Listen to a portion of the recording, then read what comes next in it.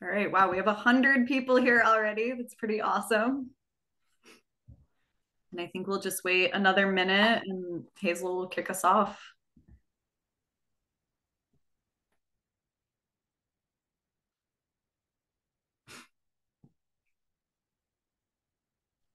All right, seeing lots of familiar faces. Good to see you all.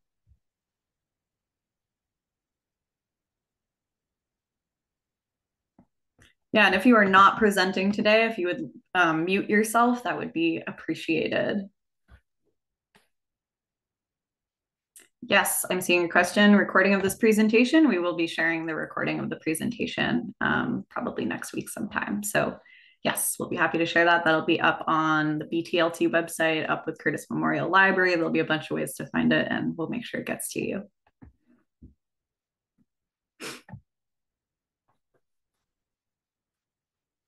All right, it looks like the entries are starting to slow down.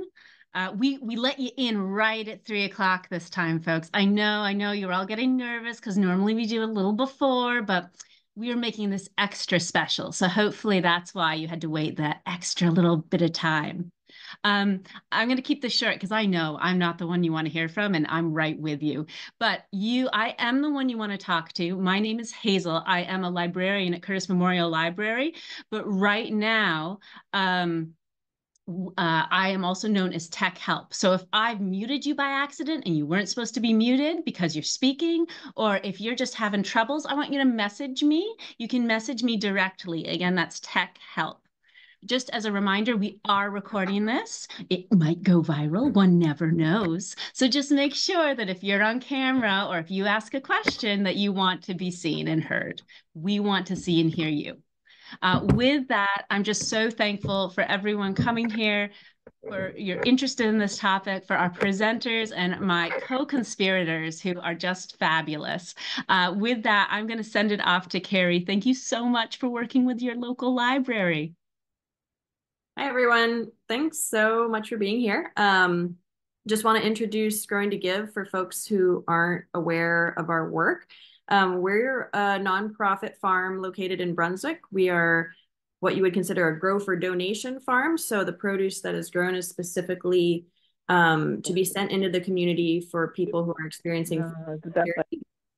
And we work with volunteers to grow all this food. So if you are interested in coming to hang out in a beautiful farm space and work with other interesting folks, your neighbors, other community members to get your hands dirty and pick up a gardening tip or two, you can come on to Growing to Give this spring. We'll be kicking things off typically mid-March, but we've been doing a lot of educational work around regenerative farming. That's sort of a growing aspect of our mission. So we're so excited to be partnering with the Land Trust and the library for this workshop series. And I'll put our website over in the chat if anyone wants to check us out.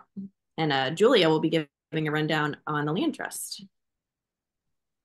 Yeah, hi. So good afternoon. Welcome everyone to this virtual workshop. It's really good to see a lot of familiar faces and names up on the Zoom screen. And thank you, Hazel and Carrie. So my name is Julia St. Clair. I am the Agricultural Programs Manager at the Brunswick Thompson Land Trust. So part of my job is overseeing the Tom Settlemire Community Garden in Brunswick. I recognize a lot of you from the community garden, but if you haven't visited the community garden yet, we welcome you to come in the spring. We have a plot program. We have the Common Good Garden, which grows produce for food security efforts. We have tons of volunteer activities and a lot of different ways to get involved in the garden. It's a great space to be able to learn from others, to grow flowers, grow produce. And I think there's really something for everyone in the garden. It's also just a public space, so come and have your lunch there sometime. We welcome you to the space.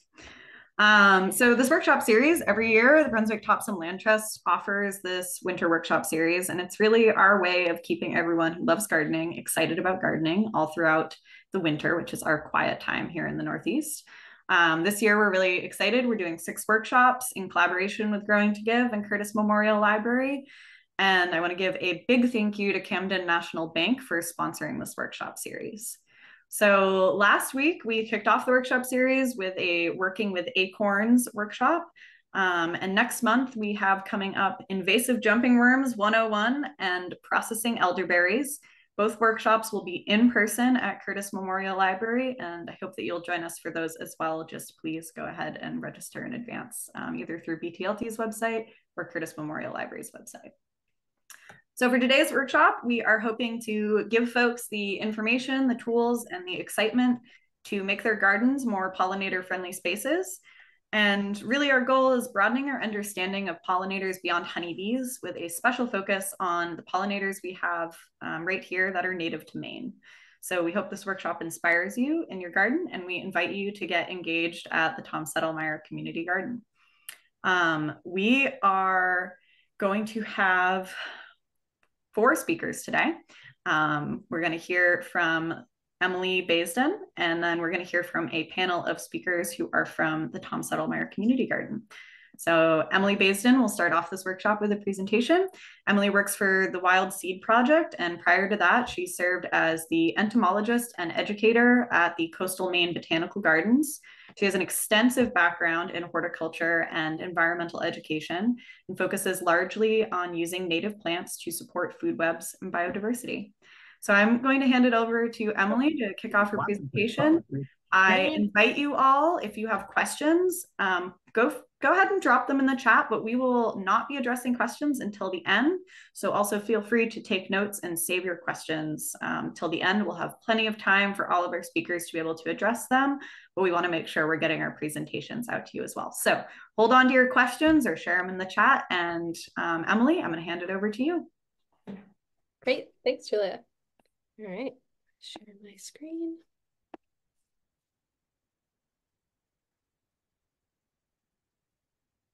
All right, can everybody see that all right? Wonderful. All right. Thanks, everybody. I'm excited to be here today supporting Brunswick. I'm a Brunswick resident myself. I'm here to talk about not just honeybees, the native pollinators and native plants needed to support them in our gardens. So my background is in entomology and wildlife conservation. So we're going to get to talking about some fun stuff here. But before I get going, Wild Seed Project always reads a land acknowledgement at the beginning of all of our programs. So I'm going to read that first. Wild Seed Project is located within ancestral Wabanaki territory, now called Maine. We recognize the inherent sovereignty of the tribes of the Wabanaki, the people of the Dawn, the Abenaki, the Houlton Band of Maliseet Indians, the Mi'kmaq Nation, the Penobscot Nation, and the Passamaquoddy tribe. We support their continued work for justice, self-determination, and decolonization. The work of Wild Seed Project is necessary precisely because of the ongoing violence of settler colonialism, the exploitative practices of European colonizers, which continue to this day, are directly responsible for the displacement of the native plants that form the foundation of local food webs that we are working to restore. What does it mean to build and rebuild reciprocal relationships with people, plants, fungi, soil, water, and air? Reestablishing resilient ecosystems in which all forms of life can thrive is one piece of deconstructing colonial legacy. As we do our work at Wild Seed Project, we are clear this knowledge and information did not start, nor will it end with us. The resources we share are gathered from many teachers, both human and non-human. We encourage you to learn more about the historical and present-day relationships of Indigenous communities to the place you live, and to join us in supporting Indigenous-led efforts to protect the land, water, plants, and creatures among us. That website, nativelands.ca, is a really useful source if folks are interested in looking into more about the tribes that were in their areas. Awesome, thanks. So let's just talk a little bit about what to expect in this talk. It's pretty broad. We're going to talk about why not to put all of our attention on honeybees and why we should focus on supporting our native pollinators. We're going to go over some of the bees of Maine, really just getting to know some common families and genera. There's going to be some ID information in there, but what I really want people to focus on is the massive diversity we have of other pollinators and how wide-ranging their habits are. We think of a lot of bees like the honeybees as being social, but most of these bees are solitary and have very, very specific, specialized behaviors that they engage in. So I really want people to be focusing on that. And then we'll talk a little bit about wasps. I encourage everyone to think right now about how they feel about wasps. and what kind of reaction that word gives them. And I'm going to talk about some really important charismatic species, and hopefully I can shift some thinking about wasps and get people to love them as much as I do. And then I'll get into some tips and tricks to gardening for pollinators and other beneficial insects. So first off, we know that supporting native pollinators supports production. We talk about blueberries a ton in Maine, but really any flowering plant requires pollination to be able to set fruit and seed production. And a lot of those plants require insects for that pollination. Blueberries are a really good example that are often species that are pollinated by bringing in honeybees. But really, the best pollinators of blueberries are the native bees that evolved with blueberries over millennia. Blueberries require what's called buzz pollination, where the bee holds on to those little bell-shaped flowers and shakes that pollen out of them. And honeybees don't do that. So they're not the best at pollinating these plants. They just tend to be the things that are trucked in. So not only does supporting native pollinators support food production, but it also supports other beneficial insects and ends up supporting greater food webs. So when we plant and engage in the management strategies to support pollinators, we often end up supporting things like parasitoids and predators. Often these are actually dual things. So a lot of insects are predators in one stage of their life and then are pollinators in another stage of their life. And just having a balanced food web really helps build community stabilization. If you have a whole good working food web, you can grow plants like in this picture is an apple. It's a non-native plant, and it's being protected by a predatory stink bug feeding on a caterpillar that would have been eating those leaves. So we want to try to really build community stabilization and thinking of gardening with insects in mind. So I'm going to get into some tips and tricks just for insect identification as you work towards getting to be an entomologist yourself.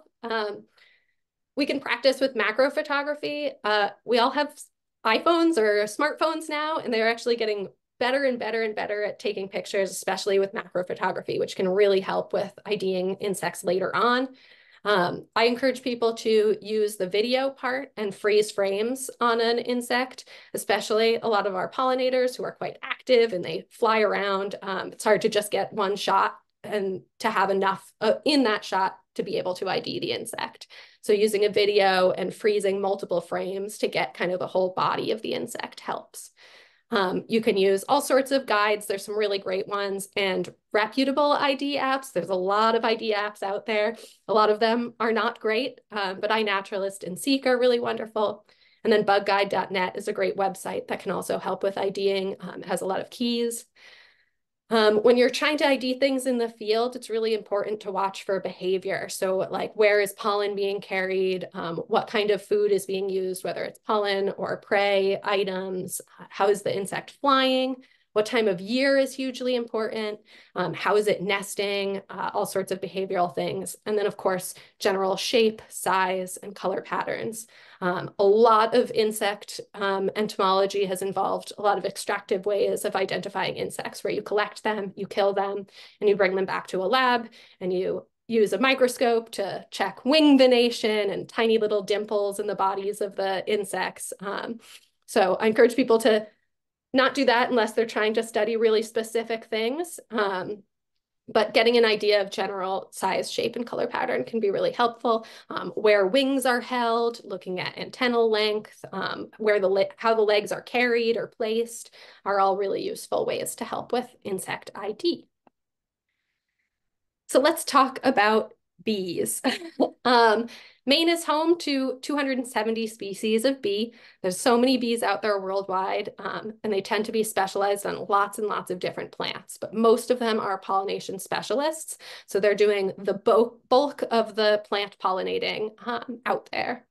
Some of those species are eusocial. That's a word you'll hear a lot in insect life. That just means they have advanced social organization where a single female or caste produces the offspring and then non-reproductive individuals kind of cooperate and work together to care for the young. and protect the nest. Often these social species tend to be a little bit more aggressive than the solitary ones. But most of our bees, most of those 270 bees are what are called solitary bees. It's one queen raising up a nest on her own. Most species nest underground. Some can be fairly particular in what kind of soil or what kind of substrate they're excavating their nests in. Most are annual, which means they only have one life cycle a year. And all of them, the larvae are provisioned with nectar and pollen. Adults tend to only feed on nectar, but the larvae need that nectar as a high quality sugar source to give energy. And then pollen is a really important protein source. Pollen's actually more protein rich than beef. So it's really important for the growth and development for larvae. They all have these modified mouth parts for nectar feeding that you'll hear referred to as tongues, and a lot of ID can help with what tongue shape they have, whether it's a long tongue or a short tongue. And most of them have some sort of modified part on their body for collecting pollen. It might be called a scopa or a corbicula, all sorts of fun words. But a lot of ID is where they're holding that pollen and if they have modified body parts for that. So with that, we can talk quickly about the anatomy of the bee. The biggest thing you're going to hear about are the 3 segments, and that's for all insects. You've got the head, the thorax, and the abdomen. A lot of bee identification has to do with thorax shape or color or abdomen sections and the colors on them. And then also the legs, where the pollen is being carried on the legs if they are a species that carries pollen on their legs. And then just a quick note about stingers. Only female bees have stingers. So if you've ever been stung by anything, it's only going to be a female. That goes for wasps, that goes for ants, that's the whole Hymenoptera. The stinger is part of the ovipositor, so only females can have that ability. So before I get into some of the native bees and wasps and fun pollinators we have, I'm going to talk quickly my spiel about honeybees. So honeybees are a really fascinating group. They are a eusocial group. The hive can live for several years, which is rare for a lot of bee species, but they are not native to North America. They're likely native to Northern Africa and to Eurasia. And they came to North America around the 17th century. And when they were brought over by European colonists, they were not brought over for pollination. We had plenty of native pollinators doing that. We did not know back then that honeybees could be used for pollination. The major things they were used for were as a sweetener because they produced that honey. And at the time, there wasn't a large global sugar trade. So it was really important to have that sugar available to make things like mead and other important sweeteners. And then, of course, wax. It's a really useful thing, especially back then for things like candles, for things like waterproofing. We still use wax for a lot of products. So those were really the important reasons why we brought bees. There was no thought about using them as pollinators. And then as our habitats really kind of went to the destructive end of things and large-scale agriculture was brought into our country, then honeybees were used more and more for pollination. And that's really just because a lot of native bee populations disappeared, and even more so because you can actually farm these bees. They're one of the only bees that you can ratchet strap to a truck and bring into an area that's been highly sprayed with pesticides and things like that. Have them go pollinate that plant and then truck them back to wherever you were keeping them. And because of that, they're really used for utilitarian kind of use of farming.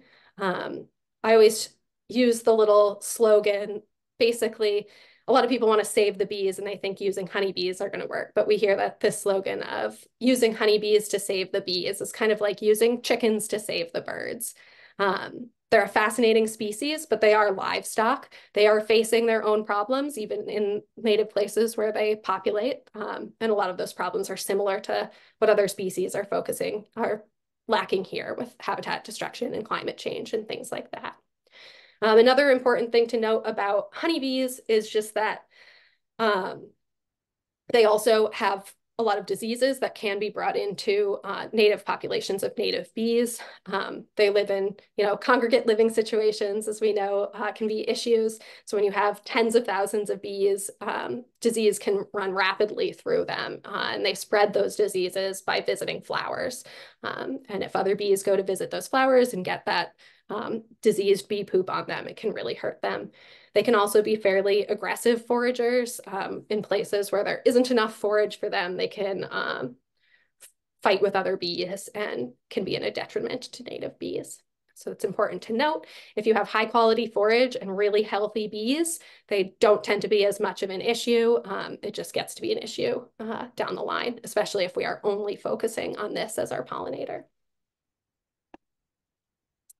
So let's talk about some of our native bee species. So I'm going to go over some families. I'm not going to cover everything in every slide just for sake of time. But the first family I'm going to talk about are the sweat bees. This is the family Halictidae. I'm going to cover a few different genera that are really common. Most of these bees nest underground. Some of them nest in rotten logs.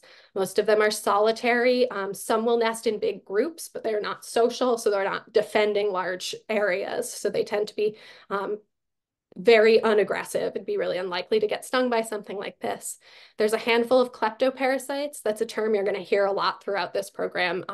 Those are bees that lay their eggs in other bees' nests and use their provisions to raise their young.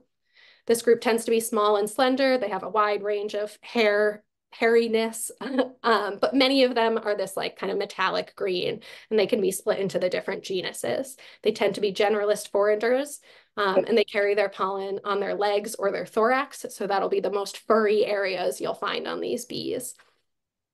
They tend to be active in midsummer to late fall, and they are attracted to sweat, as the name implies. So if you ever have a small bee on you lapping away at your sweat, it's probably a halictid. So the metallic green sweat bee group, there's 4 genera involved in them. They all nest underground except for that guy in the bottom right there, the green sweat bee that lives in soft cavities of dry wood. They're often in large groups, so you'll see a lot of these little metallic guys flying around. They tend to be medium-sized, maybe about the size of a honeybee, maybe a little smaller. A lot of them are these really shiny colors. They all have some green on the thorax, which helps for identifying them. And they all carry their pollen on their hind legs. And once again, they're attracted to sweat. The other genus are the small sweat bees, very similar looking, but it's a really big genus. There's about 52 species in Maine, so there's a lot of them. Remember, folks, we're trying to focus on the fact that there's just so much really cool diversity. I'm not going to test anybody, so we don't have to worry too much about remembering each genus. These guys tend to be small, slender, and metallic. One of the easiest ways to tell them from the next genus that I'm going to talk about is that they have these light color bands at the top of each abdominal segment. That's a good way to tell them apart from this next group, the Halictus. These guys are the dark sweat bees, also attracted to sweat, small to medium size, but you can see those light bands are at the bottom of each abdominal segment. So that's just kind of one of the many tricks you can help kind of narrow down at least to genus of species. There's about 6 species in Eastern North America or in Maine. So the last group in this family I'm going to talk about are the cuckoo sweat bees. This is one of those kleptoparasites. Best way to tell a kleptoparasite is that it doesn't have as much hair as the other bees. That's because it doesn't need to collect pollen to provision its nests. It's using other bees to do that. They tend to be parasites of other halictids. And it can be helpful with IDing them. They all have these dark heads and thoraxes and then kind of the reddish abdomens. They do feed on nectar, so they do end up pollinating other plants. A lot of people get heated about the idea of any kind of cuckoo animal, an animal that will use its other animals' nests. It's just what they do. They've evolved to do that. These guys are also pollinators, so they're also important to have in our gardens. So the next family, this is a really cool one. These are the megachilids. They're the leafcutter and resin bees. There's about 49 species in Maine. Most of them are solitary, but you can see lots of them in an area. Many of them are pollinators of important crops, and some of them have even been domesticated for crop pollination. They all nest in these hollow tubes or cavities in wood. And the best way to tell a megachilid from any other bee is that they carry their pollen in their abdomen. So you can see the bee in this picture kind of has a stout, rounded, kind of almost flat abdomen. And that's because it's carrying its pollen under there. So it's kind of a very different shape from a lot of our other native bees. The megachile, the leafcutter bees in this family, tend to be medium to large, kind of chunky bees. They have that round body to allow them to carry that pollen under their abdomen. And they have these really kind of big pincher looking things that are their mandibles, and that's just so that they can cut those holes in their leaves.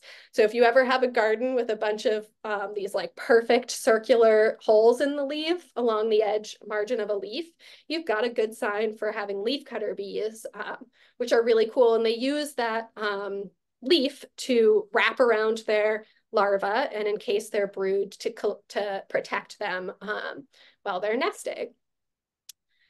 They tend to be generalists on plants, but there are a couple species that specialize on certain groups of plants.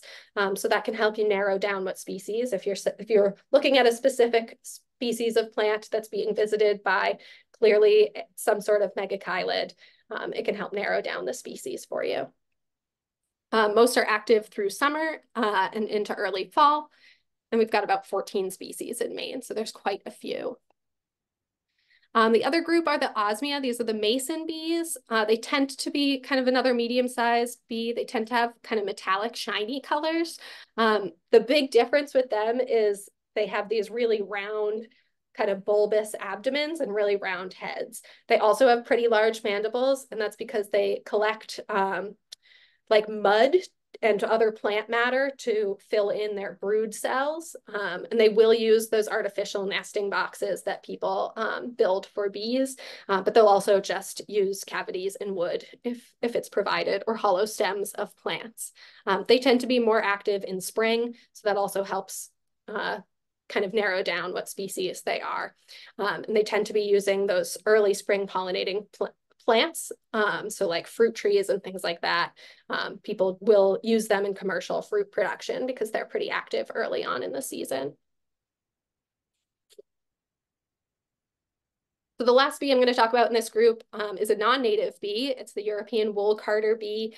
Super common. I see them a lot in gardens around me. That's just one that's good for people to get to know. They're fairly large, chunky bees. They've got these black and yellow spots. And they're named after this behavior of scraping hairs from plants and using it to kind of line their nests. They can be an issue at certain times, especially in low forage areas, because they can be very territorial and can injure other native pollinators. So it's a good one to get to know. I see them quite regularly. So the next group are the andrenids. They're one of my personal favorites. Partially just because they're one of the first active bees in spring. So you'll see them flying around the soil layer or the leaf layer early in the spring, checking out for early season plants. So some of our spring ephemerals and things like that are pollinated by these andrenids. It is a really, really large family. They come in all sorts of shapes and sizes. Often they have these little stripes. They almost look like mini honeybees sometimes. And they tend to carry their pollen really high up on their leg. You can see in this picture, she's got a lot of really dense furs very high up on their leg, and that can help with IDing these guys. The most common genus in this family are the andrenids. There's over 50 species in Maine, so there's a lot of them. And they're those really early spring to early summer species. They tend to be dark with the stripes on their abdomen. One of the best ways to tell them apart is that they're kind of teardrop shaped abdomens. And then they have this thorax. This picture does a good job at showing it, that kind of tapers into a neck kind of looking area. They are solitary and ground nesting, and many of them are pollen specialists. So they really need a lot of our native perennials. They've evolved over millennia to need certain species of plants, including a lot of shrubs and a lot of crops like blueberries. And then Perdita, this is the other group I'm going to talk about in here. There's only one species, the eight-spotted fairy bee, but it's a good one to get to know because they are going to be the really tiny bees, stripy bees that you see on like goldenrods and other aster family plants. They also nest in sandy soil sites. And it's really cool if you can find one of these little tiny guys digging holes. So that gets me to this very, very large family, Apidae. This includes some of our most charismatic, well-known bees. It's the bumblebees, the carpenter bees, the digger bees, squash bees, longhorn bees. That also includes some cuckoo bees. And of course, the honeybees are also in this family. It's a hugely diverse family. They do everything from super social organizations to very solitary and everything in between. And they have a really wide range of nesting and foraging behaviors. But like I said, it includes some of our most common and recognizable and beloved bees. So that includes the bombus, the bumblebees. They tend to be medium to large bees, pretty recognizable with their fuzzy yellow and black bodies. They are eusocial, so they're a social species that forms large to small colonies with one queen. Super important pollinators because they're active for much longer in a season than a lot of other bees. They come out in very early spring and are active all the way through fall. They really need to have blooms available throughout the whole growing season. There's some special things about these guys because they're so big and chunky. They can forage in cool temperatures. These females can do this vibrating thing with their wings to warm them up so that they're able to fly in much colder temperatures than other insects. And they're able to fly in rain, which is also pretty rare for a lot of insects. They tend to have long tongues, so they can access a lot of different nectars. And because they're so strong and big, they're able to get into some of these really special plants, like the closed gentian in that picture there, where they're able to pry those petals apart that some of our other bees wouldn't be able to access. They carry their pollen in specialized structures called corbicula. You could see the tricolored bee in the bottom. They'll pack a whole bunch of pollen into those corbicula, and that's a good sign that you've got one of these bumblebees. They tend to nest in abandoned rodent holes, rock walls, really anywhere that's protected. We've got 16 species in Maine, so it's a good goal to try to get to every species if you can. But the two most common are the common eastern bumblebee, which is probably that one up top. She's foraging in that gentian, and then the tricolored bumblebee at the bottom there, often confused with the rusty patch. It's good to get to know that species. It is an endangered species. I have not found any in Maine, but it's always good to keep a lookout. They're only going to have the rusty patch at the top part of their abdomen. There's not going to be the two bands like this tricolored has. So just a quick important note about the way bumblebees form their colonies. New colonies are formed each year, unlike honeybees that will keep a colony several years, where an inseminated queen will emerge from hibernation and start finding a nesting site.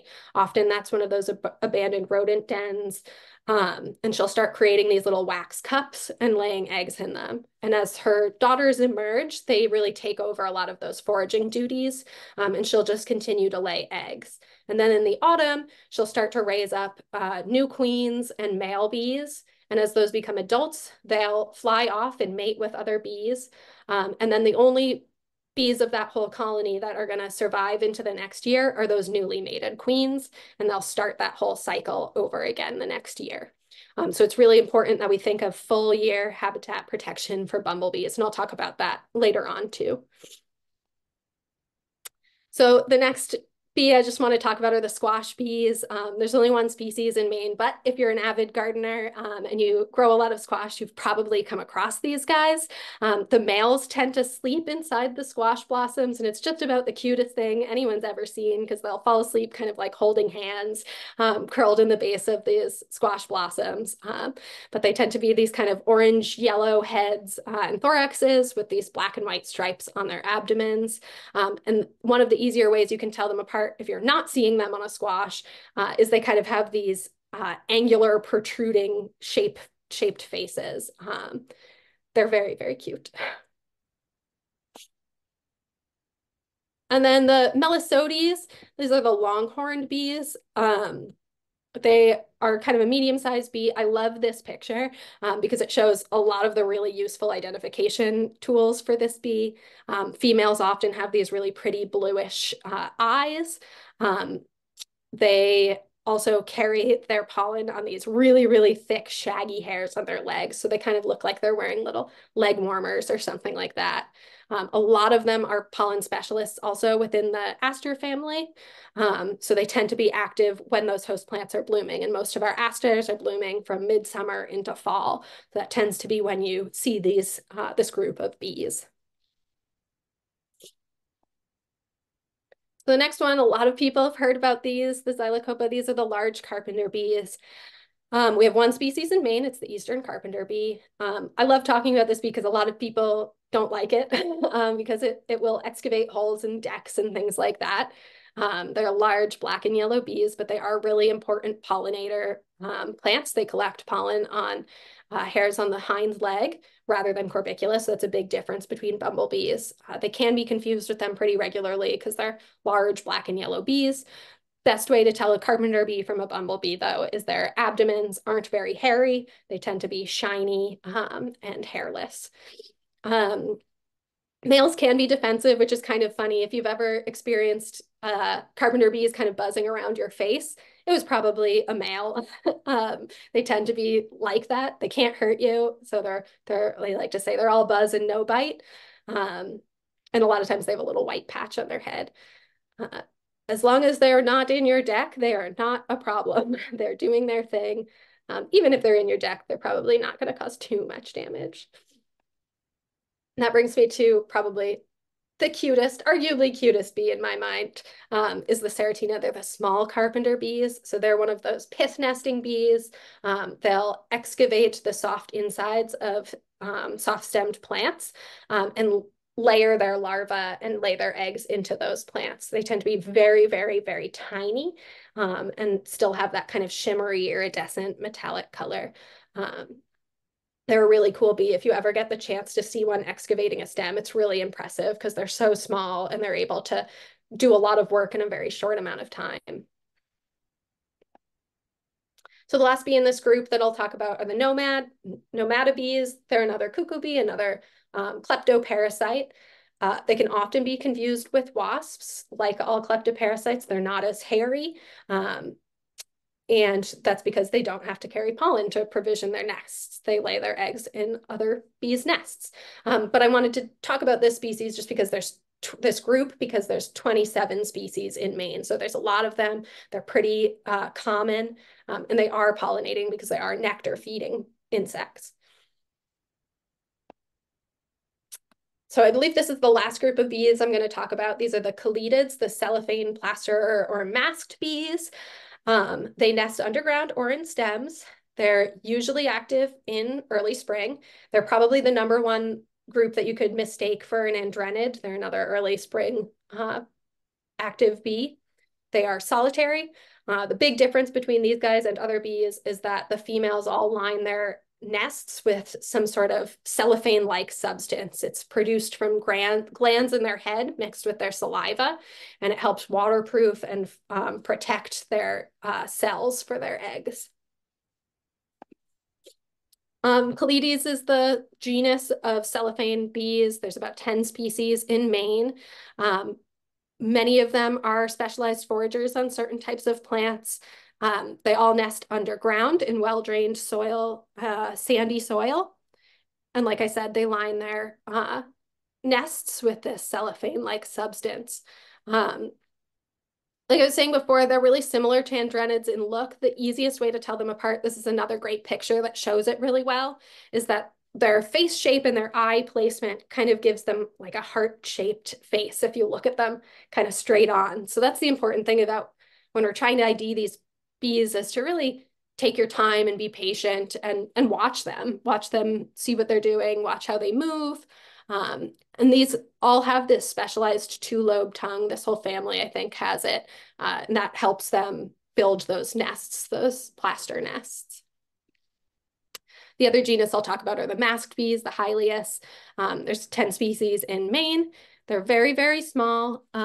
They tend to be not very hairy, even though they're not kleptoparasites. And they can be confused with mason wasps just because they kind of have this black and white similar markings. But they also have the two-lobed tongue and nest with these in small cavities and plant stems that are waterproofed by that cellophane. They tend to be short-tongued, unlike some bumblebees, so they tend to be on open or composite flowers and things like that. Easy to access pollen and nectar sources. So that's just the tip of the iceberg of bees. You know, I wasn't going to cover 270 species of bee in under an hour, but let's talk quickly about wasps. There's about 18,000 species in North America. We're going to focus on the wasps that are associated with flowers, and I'm just going to talk about some major groups that people will see quite regularly. One of the big things I love to talk about wasps is really how they're the ancestors of bees, and even reverse that, bees are really just hairy wasps. Wasps evolved before angiosperms, so before flowering plants. And when flowering plants came along, wasps started to evolve towards using this new resource. They started growing hair, getting specialized structures to be able to use these nectar and pollen sources that started to happen. So if you're thinking about the evolutionary tree, it was wasps and then bees, and then they continued to speciate out. So if there's one thing that's going to get you to love wasps is just to think of them as bees. But they're super important to our ecosystems. Many of them are predators or parasitoids that specialize on a certain pest. Many of them, if their larvae are predators, the adults feed on nectar and end up becoming really important pollinators. Most of them, just like bees, have really important habitat needs. So they require a specific prey. They visit a certain number of flowers. They need the right types of nesting sites. Most of them are solitary and non-aggressive. So with the 30,000 ID'd worldwide, there's probably thousands and thousands more we haven't ID'd. And they go from everything from the tiniest little fairy bees to the largest wasps that you can find. Many of them can't be identified without a microscope, so we're not going to worry too much about those. But like I said, they are the most important pest control. A lot of people like to think of birds and mammals and things like that being the things that are controlling the would-be pests in our gardens. But really, wasps are doing the majority of that. The number one control against caterpillars that would become pests and stink bugs and grasshoppers and all those would-be garden pests are really wasps. So we can love them just for that, on top of them being pollinators. So we're going to talk about the specids. Those are the thread waste wasps. They include mud wasps, mud daubers, digger wasps, huge variety of sizes and habits. There's about 52 species in Maine. And most of those species provision nests with a specific arthropod prey. So their larvae are feeding on very specific species that they need, and the adults are pollinators and nectar feeding. They can nest below ground in sandy sites. Some of them nest in those mud tubes that they build, and sometimes they'll even nest in some of those hollow-stemmed plants. Most of them, as the name implies, have this really narrow first abdominal segment.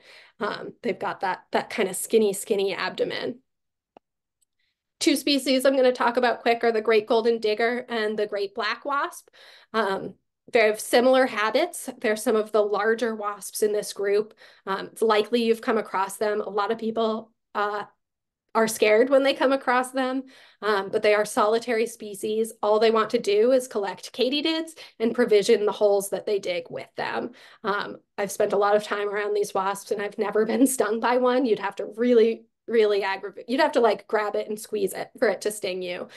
So they're really kind of the large dogs of the world, the bee world. They're not going to hurt, but they are quite large. And if you ever get a chance to follow one that's carrying a katydid, they're really good at excavating holes, and it's really impressive to watch them fling their sand around. So the next family are the crebronids. These are the square-headed wasps and the sand wasps. Once again, they feed their larvae on prey. That prey is mostly dependent on species, and it can be anything from aphids to spiders. So there's this huge range of prey that they use. There's over 30 species in Maine, and most of them excavate holes in the ground, once again, with sandy sites, and they tend to be solitary and non-aggressive and important pollinators, so they are not going to hurt you. Two species in that group that I really want to talk about. One's the four-banded sand wasp. This is just a really great example of what a lot of these wasps look like. They tend to have these kind of white abdomen lines. The best way to tell a lot of these species apart is looking at those spots and seeing the shape of them. But this species feeds on our true bugs. So they're predating stink bugs, squash bugs, other sorts of potential pest bugs for their young. And of course, the adults are nectar feeding. The next species I really want to talk about are the cicada killers. I always try to talk about cicada killers just because when the whole murder hornet thing was happening, a lot of people were killing cicada killers because they were afraid they were that species. They are not. The only thing they feed on are cicadas. They are one of our largest wasps, maybe our largest wasp in Maine. The female can carry about 2 times her body weight, which is really impressive for any animal. But they're huge nectar feeders. So you see them on plants a lot, and they can scare people because they can be quite hefty. But they're really, really non-aggressive. Once again, you'd have to like really squeeze it for it to hurt you. And they're just a really cool wasp. They tend to have these like rusty orange markings on their thorax and on their wings. And then they have this kind of ivory colored lumped lines along their abdomens. So we should all love cicada killers. They're very impressive. They can be shocking when you see them dragging a cicada along, but cicadas spend most of their time underground feeding on plant roots. So it's really important to have something that specializes on them to keep their populations in check. So the last group are the vespids. Saved the best for last, right? They include hornets, potter wasps, mason wasps. They tend to be the group that people don't really like, but there's so many of them. There's over 20 species in Maine, and the handful that people come in contact with that they don't like tend to be the minority. Best way to tell them is they hold their wings in that classic yellow jacket manner, and the top of their thorax kind of has this U-shaped area if you're looking at them from above. I'm going to talk about the 2 subfamilies that are common in Maine. The first one are the eumenines. These are the potter wasps. They're a solitary species. They are not aggressive. They nest above ground in pre-existing cavities, hollow stems, logs, and some will build their nest in those perfect little clay pots that they build. I get a lot of pictures sent to me of these little pots, and I always get excited because it's really cool to watch them lay their eggs and build these really amazing clay pots. They prey on caterpillars for the most part. A lot of them are specialized on specific caterpillars and tend to be crop pest caterpillars, which is really great. The species here is the four-toothed mason wasp. And then another subfamily are the vespins, the yellow jackets, and the hornets. So that gets me into some of those more aggressive species. So most of these eusocial species tend to be a little bit more aggressive than others. That's because there's a whole bunch of individuals guarding a really important resource that they're building. They're guarding their young. There's a lot of them in one area. So they've kind of got this job to guard this nest. These guys have annual colonies, so they'll build up these large colonies, but only the new queen overwinters. They're super common. One of the big sources of confusion I hear when people are talking about wasps is confusing them with paper wasps. So these guys, the yellow jackets, create these really large hives, can be really large hives that are covered in this paper envelope. They're predators of a huge wide range of insects, and the adults feed on nectar. They will also go for your ice cream in the winter or in the summertime. So you have to keep an eye on not accidentally sticking your hand on one of them. But it includes all those yellow jackets and those bald-faced hornets. And the big group that they get confused with, especially those hives that they build, are these guys, the Polistins, the paper wasps. So it's a little bit of a confusing name. So we like to think paper wasps build these paper envelope covered nests. That's not actually the case. These guys have kind of an open nest. It's not coated in that paper envelope. And they have sort of a weird primitive eusocial order where a whole bunch of females will emerge and they'll all be laying eggs, and they'll eventually kind of establish a hierarchy with one main egg layer. But they'll all be defending these hives. These are the ones that love to lay them right where you're going to forget they're there, not know they're there, and bump into them. And then they'll be defending their nests. They're really important biocontrol agents. They feed on a lot of crop caterpillars. So they really like cabbage moths and things like that. That can be a real issue in our gardens. This example is the northern paper wasp. I do want to point out this vespin here. You can see there's one exit hole, and that's the case for a lot of bees. A lot of them will use just one flight path. And if it's in an area that isn't really in the way of people, if you can just avoid that flight path, it's really unlikely to be stung by one of those bees unless you sit on it or step on it or something like that. So that gets me done with Hymenoptera. That's just the tip of the iceberg of Hymenoptera. But it hopefully gave you a good idea of the massive amount of diversity that's in that group. But it's so much more than just bees and wasps. We've got our butterflies. There's about 120 species of butterfly in Maine.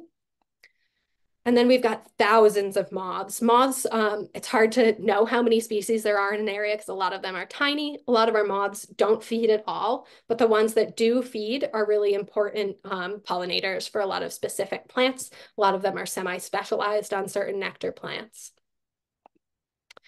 So many beetles. So insects are like the most diverse terrestrial animal. Within that, beetles are the most diverse of insects. There's so many beetles that are important pollinators. We've got flower beetles. We've got these longhorn beetles. We've got what are called tumbling flower beetles. This is Spirea alba. It's one of my favorite plants to look at pollinators on because I can look at one head of flowering Spirea alba and see like 4 different orders of insects using them. And of course, we've got beetles that even look like bees doing a lot of pollinating. And then there's these flies that, similar to wasps, have an awful lot of dual beneficial value. It's hard to see the fly in this picture because he is really well camouflaged on this Rudbeckia. But we can see this other picture. If you look into the bottom right here, you see this tall white aster umbel is just covered in what are called syrphid flies. They're also called hover flies. You can tell that they hover around on plants. They'll also lick your skin sometimes in the summer. But the adults are really important nectar feeders and pollinators, but the larvae are voracious predators on aphids. So they kind of have that dual beneficial value that can be really useful when it comes to insects. All right, and of course, it's not just invertebrates. We've got hummingbirds and small mammals that do a lot of pollinating as well. So how can we support all of these crazy specialized insects? There's a few pretty simple action steps we can take. One of them is just changing our maintenance strategies, shifting our priorities, seeing what's in our yards and in our gardens, and using sustainable practices to promote those. We can plant native species. Remember, so many of these animals are specialized, which means over millennia, they've come to only be able to use certain plants, and those tend to be our native plants. We can use these species to help provide that food, shelter, and nesting areas. We can get really creative. We can use our space to provide that year-round support to support the entire life cycle of these insects. And then lastly, we can really collaborate with others. We can create wildlife corridors, and we can become advocates for these species and engage with other people doing good work. So if we want to think about rethinking our management practices with insects in mind, the few ways we can do that, the easiest is just buying and growing pesticide-free plants. Pesticides hurt insects. It's in the name. Every single pesticide will hurt insects. That includes organic pesticides. I've talked to a lot of people who swear by using neem to keep aphids out. That's fine, but it's also going to keep any other insect out. So all pesticides are going to hurt insects, so we have to be aware of when we're using them and how we're using them if we're going to use them. Wild Seed Project has a kind of where to buy native plants list of people selling pesticide-free native plants, and you can always grow them yourself from seed. We've got a lot of resources on our website if you're interested in that as well. The worst pesticides for bees and other pollinators, of course, are the neonicotinoids. They're a systemic pesticide. It goes in all parts of the plant, the leaves, the flower, the pollen, the nectar, and it can last for several years. And it affects bees quite immensely neurologically. It makes it hard for them to nest, and a whole bunch of other bad things. Another thing we can do is keep some open ground. I mean, if you think about how many of those species I talked about nest in ground, providing bare ground is really useful. And most of us have somewhere in our gardens that nothing will grow. So it's nice to get to shift our thinking of, I can't get anything to grow here, but maybe that's actually good and beneficial and providing some habitat for these animals to be able to nest. We can also add species of plant that have these stems that can be excavated by those stem nesting bees, things like elderberry, joe pye weed, sumac, the mints, the coneflowers. There's a whole group of soft-centered plants that these bees and wasps will nest in. And we can leave, when we plant those, we can leave that standing vegetation. There's this really useful system that Heather Holm and her lab have come up with of how to create that stem nesting habitat. And it's really leaving those dead flower stalks over winter. We can leave them for birds to eat the seeds and all sorts of things like that. And then in the spring, if you must cut them back between 8 and 24 inches. These female bees will be starting to move around in the spring and find those stems and start stacking their eggs and larvae into them.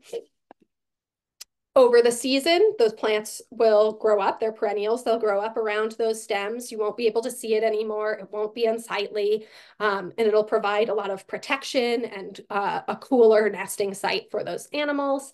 And then in the fall, you let them go, let them overwinter in those stems for the spring to all start over again. So the next thing that we can do that's another easy management shift is just leaving the leaves.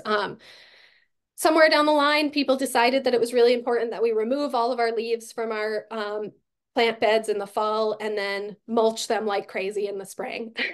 You can avoid all of that by just leaving our leaves on the ground. Remember, the bumblebees only go about 2 inches underground and they need that leaf litter to help protect them. But really, so many insects and other arthropods require leaf litter to survive a winter. A lot of people think that insects just die in the winter, but that's not true. They're alive in one of their life forms, whether it be egg, larva, or pupal or adult form. And a lot of them require leaf litter. A lot of them either have eggs in the leaf litter or are using that to protect their cocoons. So it's really, really important that we leave that leaf litter. Try to not chip it. It also provides really good spring mulch for these plants. These plants need a nice layer of insulation, and it helps with heave and all sorts of really useful garden things. When we think about what plants that we want to plant, we can think about getting a really diverse source of nectar and pollen. Remember, a lot of bees also will forage in shade. So there's a lot of shade flowering plants we can think about, having blooms throughout the growing season. So spring into fall blooming plants. And having a really good diversity of flower shape. So having those open composite flowers mixed with tubular flowers for all the different tongue shapes and variability in pollinators.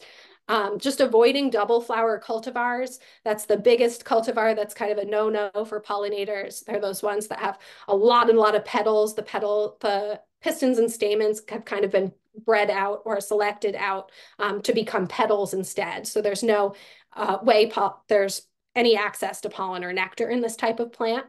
And we can plant to support the full insect life cycle. So if we're choosing our plants, we need to think about who we want to feed. If we want to feed things like this snowberry clearwing moth to have it come pollinate our plants, we're going to need to feed its larva. And its larva can only eat a small group of plants. That includes snowberry and our native honeysuckle vines. The term host plant is just a plant that serves as a food source as part of a life cycle of another organism. That's a term you'll hear a bunch when you're trying to grow for pollinators. It's really important to provide, especially with butterflies and caterpillars, to provide that host plant for the caterpillar. We can also target our favorite pollinators. If we want to attract hummingbirds, we want to use tubular shaped flowers. They really like red. They also really love things like jewelweed, any of the bee balms. I don't even do hummingbird feeders anymore. They're way too much upkeep. I just have a whole bunch of cardinal flower and jewelweed in my yard, and I get a ton of hummingbirds every year. We can also think about what species attract the most and the bulk of our pollinators. Those tend to be the keystone species, and for wildflowers, that's goldenrods and asters. A lot of people groan when I say just plant goldenrods and asters because they think of them as being too aggressive for a garden setting. But there's a huge number of goldenrods and asters out there, and there's something for every kind of area, from shade to sun, wet to dry, and there's a whole bunch that are great for a garden setting and won't outcompete other plants. Things like flax-leaved aster, things like bluewood aster. I think there's some New England aster behind that. Zigzag goldenrod, blue stem goldenrod are all perfectly content in a garden setting. And then we can plant things like pollinator powerhouse cover crops. Anytime I have to do a pollinator talk, I try to squeeze in time for partridge pea. It's a really cool plant. It's an annual. It will reseed quite readily, but it's easy to pull if it ends up in a place you don't want it in. It is both the host plant for hair streak butterflies, but it's also got these really cool little suction cup-like things that are called extrafloral nectaries. So it produces nectar not just on the flower, but also on the stem of the plant. So you'll attract things like ants and wasps and things like that, utilizing that nectar even when the plant is not in bloom. So with all of this, we can really support the full life cycle of an insect, and kind of the poster child for this is the Baltimore checker spot butterfly. Great pollinator, beautiful butterfly, but she'll only lay her eggs on turtlehead, which is another one of those plants that is mostly pollinated by bumblebees. They need to pry those leaves open to be able to get those nectar sources. The caterpillars feed in the early fall, and then they overwinter as caterpillars in the leaf litter. So you have to leave that leaf litter. And then in the spring, the caterpillars will emerge and continue feeding and then pupate to repeat the process over again. So if we can think about that full life cycle, the host plant, the pollinator plants, and leaving our leaf litter and maintaining our properties to support them, we can do really good things. And through all of these actions, we can create these highly productive and beautiful gardens. This is a photo of a garden from one of our members at Wild Seed Project that's just loaded with so many blooms so that they're blooming really throughout the entire growing season and providing a massive amount of habitat. And lastly, you know, we can support our local and global advocacy groups, support your local land trust. The Xerxes Society is one of our only arthropod focused conservation organizations, and we can engage in community science programs. iNaturalist allows scientists to look at what's happening with the species in your area. The Maine Bumblebee Atlas is tracking the bumblebees in Maine. You can find bioblitzes in your area, engage in the Maine Biota Project. They're trying to find all the flora and fauna of Maine, and just getting into IDing insects in your habitats. There's also the Maine Entomological Society that can provide a lot of good information and helps to conserve insects. So there's so many useful reading sources out there. Like I said, Heather Holm is kind of the queen of bees. She also has really, really great wasp information. Her wasp book I'm really obsessed with right now. But she has this website called pollinatornativplants.com. If you're looking for good plant lists, this website has it. It's got really good posters, just a ton of information. And then of course, there's a plenty of other books and guides that we can use.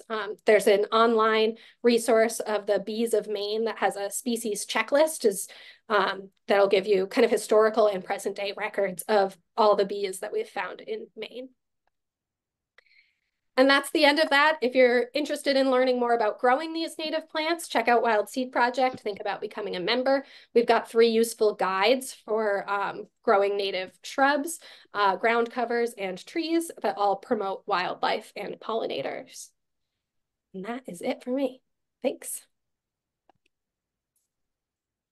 Awesome. Thank you so much, Emily.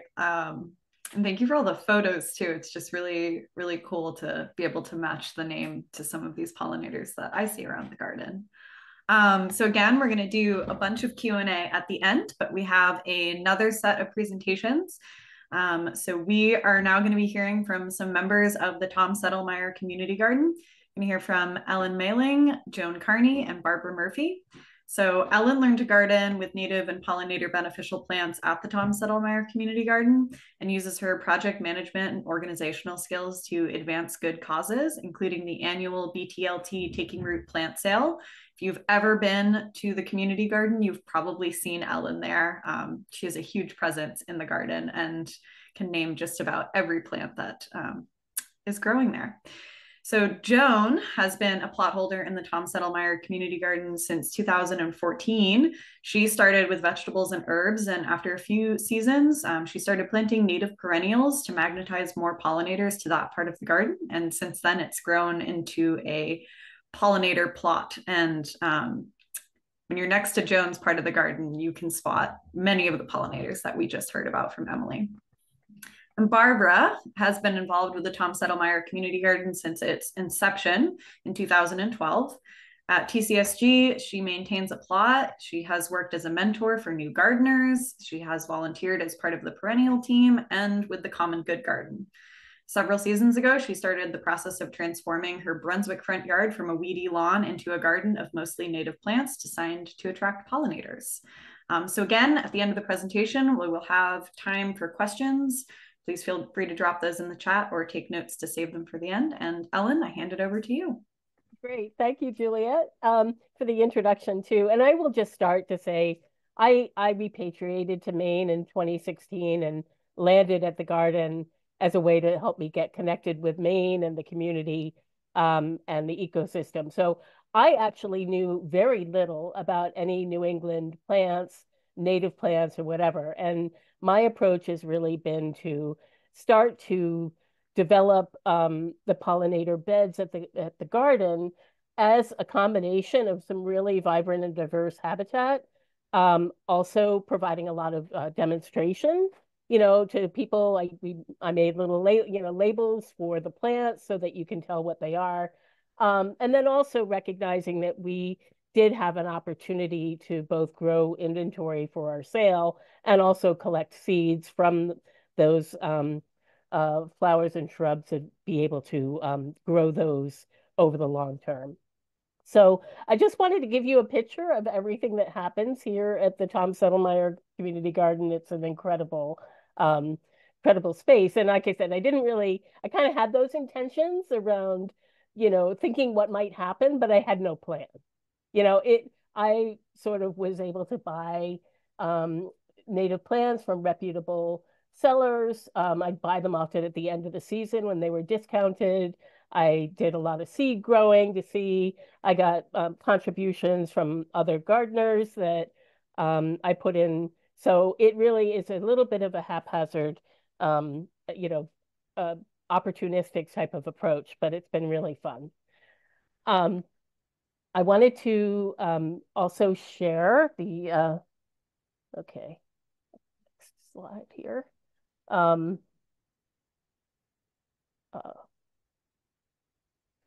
So we see a lot of charismatic species of butterflies, particularly in the garden.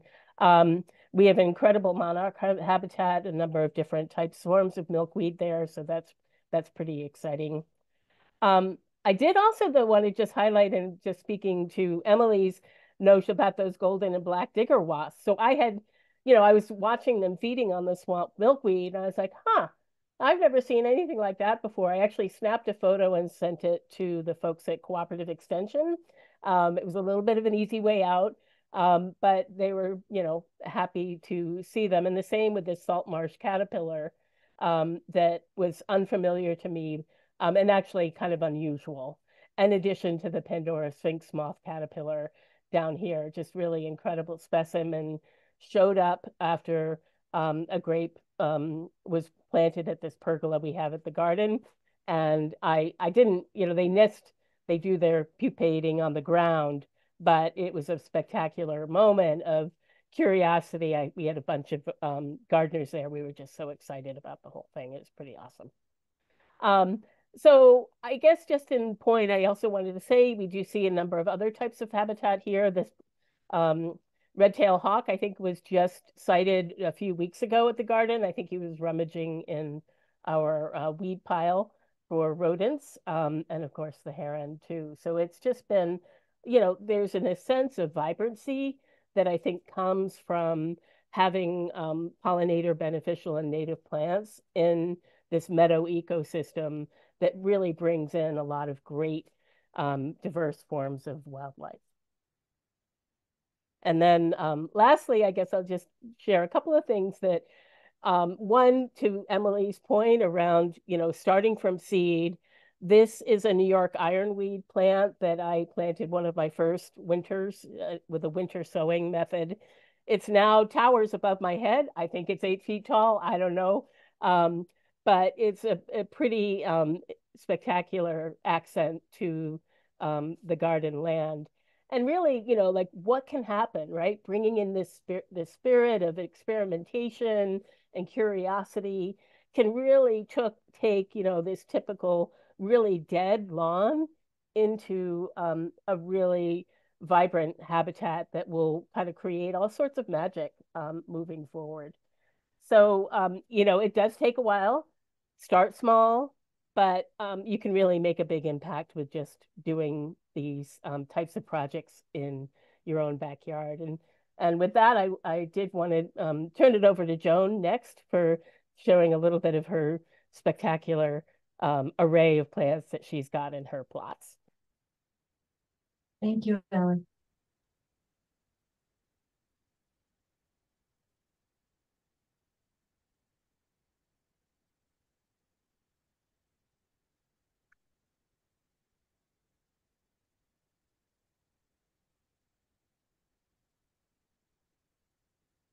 So, hi, everyone. It's great to have you all here and wonderful to see the interest in our community for pollinators and how we can welcome pollinators into our spaces.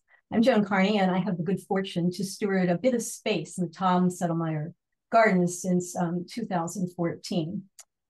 Ellen had already shown you this map, but I added a big red arrow to the area of the garden that I'm going to introduce you to. And as was mentioned, in 2014, I started with vegetables. And then in 2017, I started converting over. And one thing that I certainly learned was to have a greater sense of patience. I like the saying with perennials, the first year they sleep, the second year they creep, and the third year they leap. So this is the spring, May 2018, where they were still sleeping, and then in 2019, where they began to creep, and then in 2020, where they made their first leap. So Emily pointed out how important it is to support the pollinators through the various growing seasons and beyond. And I'd like to take you through some of the plants that you can find in my little corner of the Tom Settlemire Garden. So for early spring, these are just a few. What I've noticed frequently, the flower heads are a lot smaller, and this is where activity starts and the magnetizing begins. Many of the plants are also closer to the ground. They don't grow quite as tall. There are some others. As the plants have matured, the other thing that I've noticed, I cover a lot of the plot with straw during the winter time, And there are a lot of birds that come in and build nests from the straw. And frequently I will find them under a rhubarb plant or at the base of a coneflower or whatever in early spring while they're setting up or staking out their ground. With the heat coming on and longer days of sunshine, the plots become more active and the flowers larger and the activity begins to pick up. Here are some of the flowers that you'll find in the summer in that little space. I plant overly close, I imagine. I never think they're going to grow as large and spread out as large as they do. But nature seems to like a little bit of chaos that I have in that part of the world. Some more favorite summer hosting plants in those areas. One in particular that I'd like to call out is bee balm. I have the wild bee balm in the wild, the lavender color in the larger image. And then in the second image, you'll see a light pink and a hot pink and a scarlet red. And each variety appears to appeal to a different audience. So I'm grateful that all 4 of them are prospering there. Some of boneset and Joe Pyeweed and oregano, if you stand near any of those big mounding plants, you'll hear a lot of activity. The noise of the busyness and the hum of the work is really quite impressive. Some of the guests that arrive in this space. These are a few. Many of them, as Emily said, have their favorites.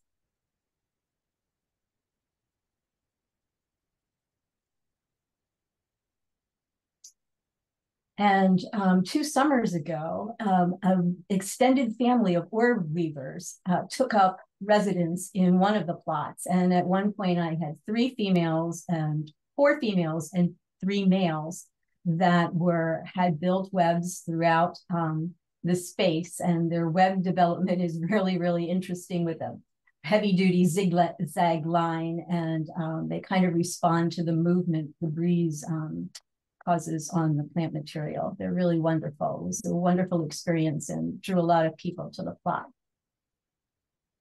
And then here's an example. It's just great fun to eyewitness the various stages of life. How precious and fortunate to have these experiences on a regular basis so that I can see just the experience of impermanence and change that happens all around us every day. And then, of course, one of my favorites, the hummingbird. I have the bee balm that comes in earlier in the summer, and the red cardinal, that is one of their favorites. It's a little bit later in August and into the beginning of September.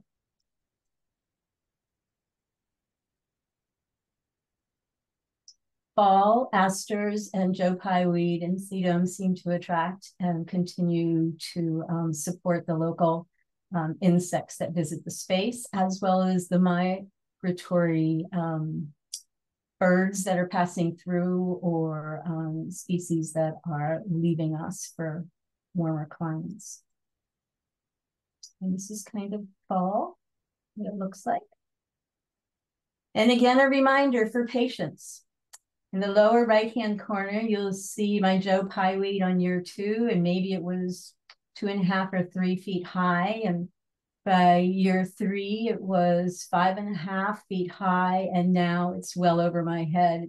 I think it's competing with Ellen's ironweed on the other side, diagonally across the garden.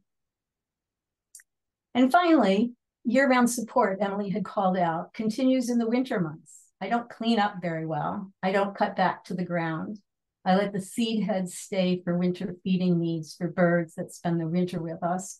And stalks with hollow stems, I cut back 12 to 18 inches for the native pollinators that use them for setting up the next generations with care. And then the promise that I find in winter sowing, seed harvest for future seasons and shared during the plant sale from the garden. And that's what all of those plastic bins are. And I generally set them up in January, early February. And can start opening the lids sometimes at the end of April and beginning of May. So thank you everyone for your time. And at this point, I would like to pass it over to Barbara. And she's going to share her experience with crafting a native garden at home.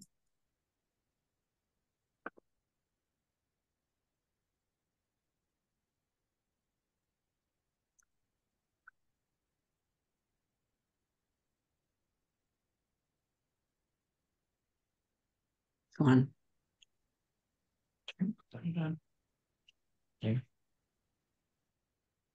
I'd like to share the process of turning our front yard into a pollinator garden.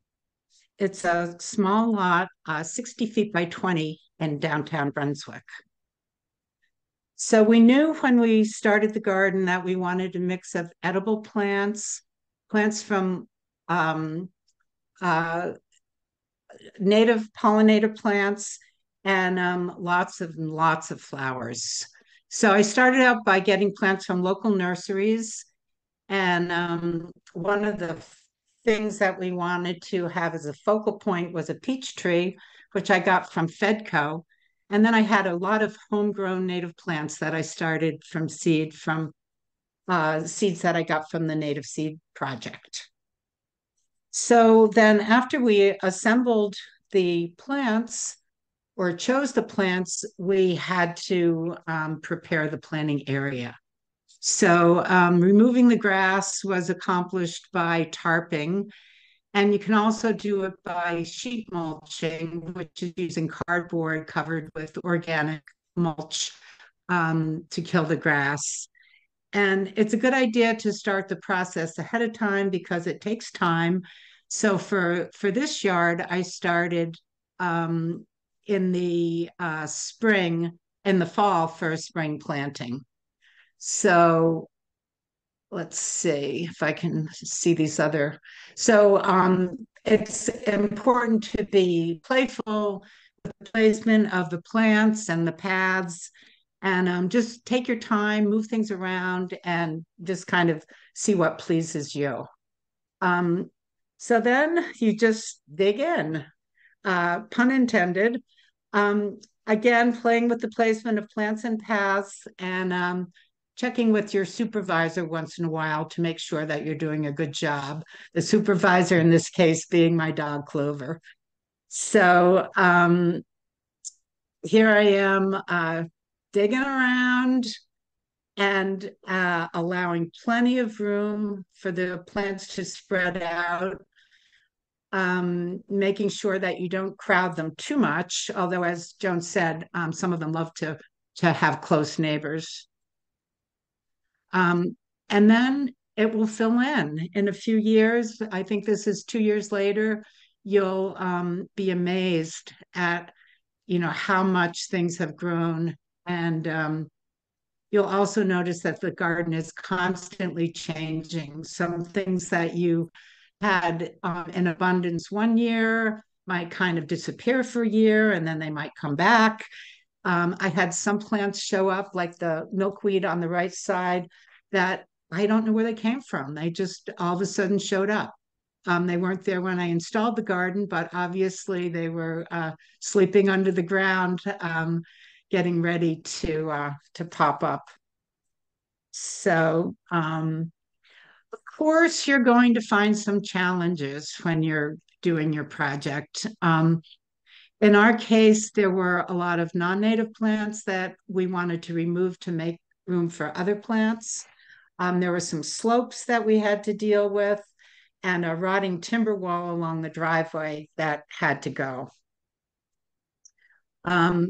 So the timber wall replacement was accomplished by making cages or gabions from lobster trap material. And then we anchored them to the slope along the driveway and filled them with rocks. And they made a really great retaining wall and probably habitat for some little insects too. And they worked really well. So let's see, the retaining wall was to hold up the slope, which we then planted with native cranberries. And the cranberries did a really good job holding the soil in place. The rest of that side we planted with different varieties of blueberries mixed in with lots and lots of native plants, a lot of butterfly milkweed and some turtlehead and some cranesbill geranium and lots of other plants. The cranberries just took right off and just made a fabulous ground cover. You can see how they made a mat and just completely covered the slope. And then we had the benefit of the harvest. So every year we get a lot of cranberries from that plot. So this is that same side filling in a year or two later. And just remember, your garden will expand. It might not seem like much when you put it in, but you'll be amazed at how quickly it will grow. And the pollinators will find you. It's build it and they will come. These are just a few of the pollinators that I found, and some more similar to things that Emily talked about, Joan talked about, Ellen found in Tom Settlemire Garden. They found my garden. Lots and lots of monarchs and lots of other butterflies. And then feeding the caterpillars. These are just two different species that I found. The black swallowtail on the left on some parsley that I had growing out front. And then, of course, the monarch caterpillar on butterfly milkweed and regular milkweed. But I'm sure there were dozens, if not hundreds, of other caterpillars lurking around in that garden and in the mulch around the garden. So it's really important to, as was mentioned, have a habitat for all seasons, because each season different blooms will feed different pollinators. And the native plants have co-evolved with the native pollinators to provide nectar and pollen throughout all the seasons. So here are some of the spring blooming plants in my garden. And then here are some of the summer pollinator magnets. And in the summer, there are just so many native plants that are blooming that you can just have an amazing array of color and shape and size in your front yard. And then we have the garden in the fall. It can be really pretty as things start to die back. And as was mentioned, as Emily mentioned, the keystone species of asters and goldenrod are in full bloom then. And it can be just a very attractive time of year and a very productive time of year for your garden, especially when you're thinking about habitat for the pollinators. You can see all that bare ground and the piles of rocks. And then, of course, the blooms. And then it's pretty in the winter also. And again, just think about seeds falling and overwintering and then germinating in the spring so that you'll end up with more plants. And also things that are growing, that are living in the little crevices and in the bark mulch under the ground there. So let's see. The last thing that I want to share is the pollinator-friendly garden certification through the Maine Extension Service. So one way to get ideas for starting a pollinator garden is to go to that website. you can learn all about the different plants that provide nectar and pollen for each season, the different caterpillar host plants, and other guidelines for certification will give you ideas for water sources, for ways to shelter the pollinators and protect them over the winter. And as Emily mentioned, leaving leaves and stems is very important. And then safeguarding your garden by not using any pesticides, managing invasive plants, and using other conservation efforts such as mulching, collecting water for irrigation, and composting. So the website really gives you a great source for choosing plants for continuous bloom through all the seasons. And you can apply for certification if you want to, or you can just use it as a guide for building your own pollinator garden. You can apply for certification for a home garden or for a community garden, as Ellen and Joan and I did at the Tom Settlemire Community Garden, or you could do a curbside garden along the busy road outside your street and make that a pollinator garden. Or if you live in a condominium complex or any kind of a neighborhood with a vacant lot, you can put a pollinator garden in there and get that certified. So the possibilities are endless. And of course, you don't have to apply for the certification, but if you do, you can get one of these really cool signs to put in your garden from the Humane Extension Service. So that's all, and thank you. Wow. Wow. I thought I was a pretty good gardener, honestly, even with like the edible natives, but I have learned so much today. And you've really inspired me, all of you, with the pictures and things as well. It is no wonder that we are past time. Oops. Hanging out with the best geeks on Sunday afternoon. I love it. You're all awesome. So with that, I want to be really clear that we respect everyone's time here. Even though we love you all and would definitely geek out with you all the time. But if you need to go now, that is okay. We have some really generous presenters who are willing to give us a few extra minutes of their time, despite us not asking for it, because they would love to take some of your questions. So we are not going to get through all of our questions. I had them too. I told Julia not to ask mine. So we are, but we will take a few, okay? So if you want to stay with us, we are going to go officially over time now and get a few of those questions answered. For those of you who do not get your questions answered, there are a ton of resources.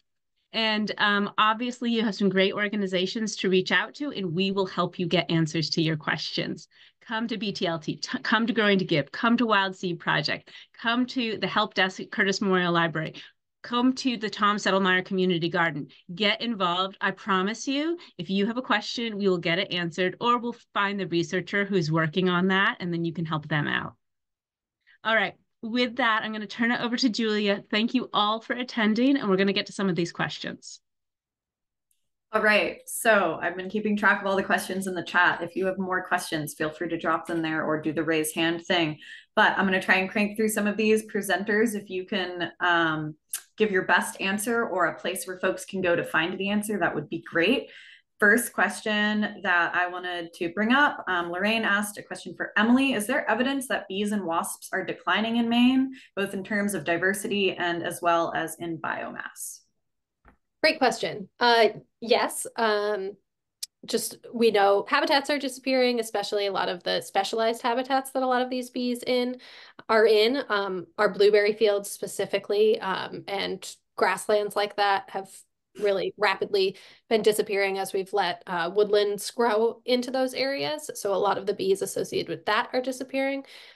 There's at least 2 species of bumblebee that are considered extirpated from the state. We're actively looking for them, but that means they're extinct from this region. But keep looking for bees as you're out and about, because a lot of times, especially with insects, we'll think something has gone extinct and then they're just really good at hiding. So you end up finding them, but it does look like at least the not as cosmopolitan species are declining. Thank you, Emily. Another question, I think for Emily. So does pesticide contamination carry through to seed? So, and my sort of follow-up to that is, how do we make sure we're buying plants that do not contain those neonics you were talking about? Yes, if they're neonicotinoid treated, then it can come into the seeds. It'll come into truly every part of the plant, including the seeds. I think legally, at least in Maine, anything that's treated with neonicotinoids has to be written on it. It's only folks with the pesticide license can even access those pesticides now, as of like a few years ago. So it's less likely you're going to come across them, but they do need to be labeled if they're going to have that. I would just make sure you're buying plants and seeds from sources that specifically say they don't use it, though. That's the best way to tell. If folks aren't using it, they're going to say it, and it's going to be somewhere on their website or on their packaging that it says no pesticides used or no neonicotinoids used. Awesome. Thank you. Sort of a two-parter question here. Hillary was asking if someone could suggest native shrubs that are good for pollinator support. And then Betty also mentioned that she thought jewelweed and honeysuckle were invasive plants to pull out. Could someone address that as well? I can address that unless any of the garden folks want to. There are so many great shrubs for pollinators. A lot of our shrubs are blooming at times that our wildflowers aren't blooming at. So if you're looking for good pollinator shrubs, our native bush honeysuckle, and that brings up the native, not native. We have a couple species of honeysuckle that are native, but then there are, of course, a few that are invasive and detrimental to the larger ecosystems. There is also one species of jewelweed that's like the Himalayan jewelweed. It's got a pink flower instead of a yellow or a orange flower. That one's non-native and not supporting pollinators the way the native ones are. The native ones are more common in the state, so keep an eye out of flower color. If you have the pink ones, just pull them. They're pretty easy to pull. Try to get them before they've gone to seed, because the seeds do shoot off and will reseed quite readily.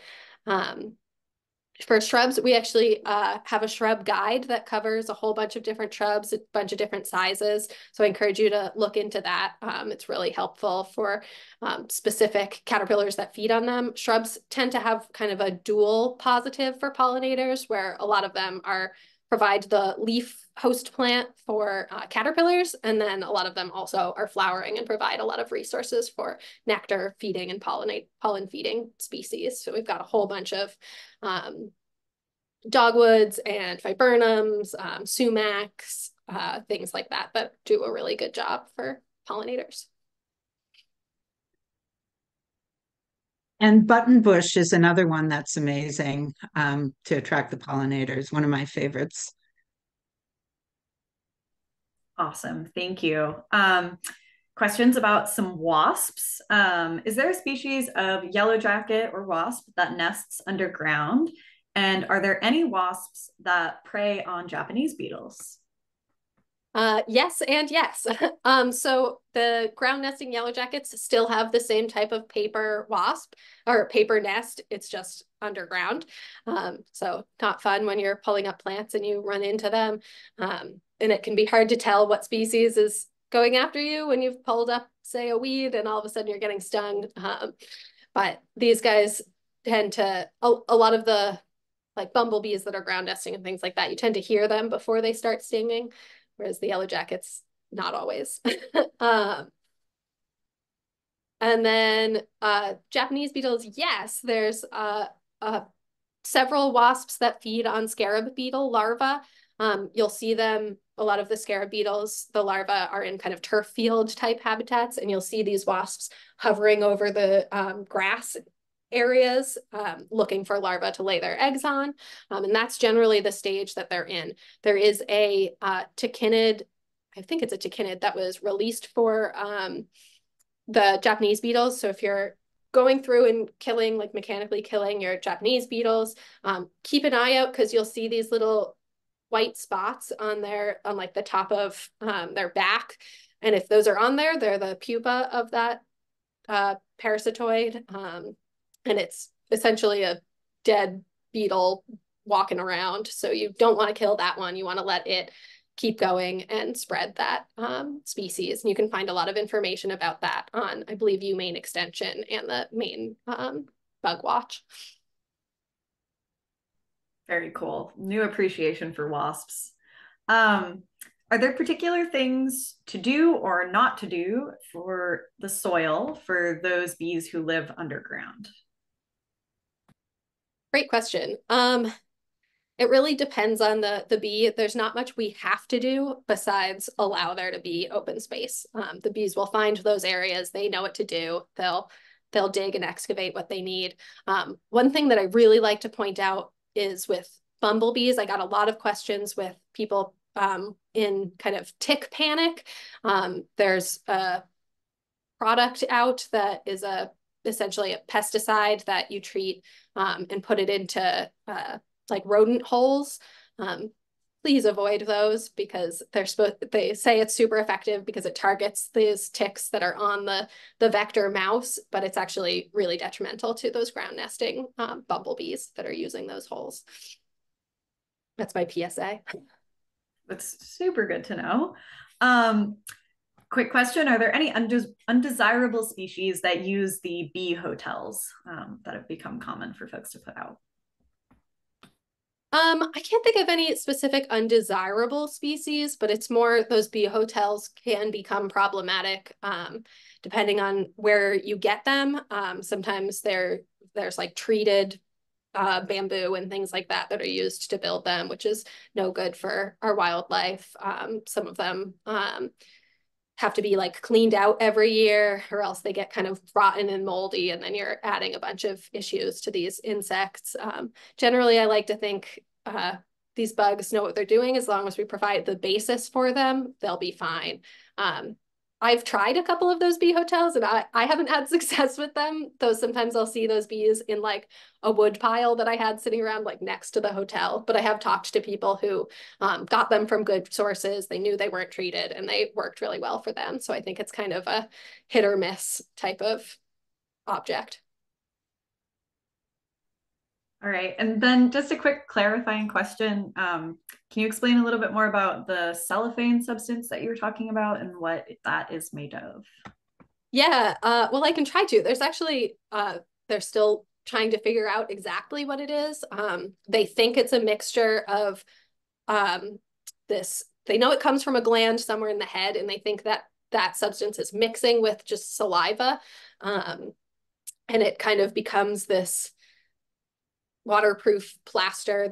It might have to do with some plant materials, but they're really not sure. They're always trying to figure out more and more about how that works and why it works, because it would be useful. It could be useful. But there's still so much to learn in the world of insects, which is cool. Very cool. Okay, and then the last question that I compiled here, that I think is probably for everybody. Someone was asking about a meadow, using a meadow as the ideal site for growing a pollinator garden. Wondering if you guys could just speak to that. Ellen or Barbara or Joan, I feel like this might be a question you want to take. Sure. Well, I think, it's good, but you really want to start small. And as the folks with the Wild Seed Project know from some of their rewilding and habitat restoration work, that it takes a lot of prep.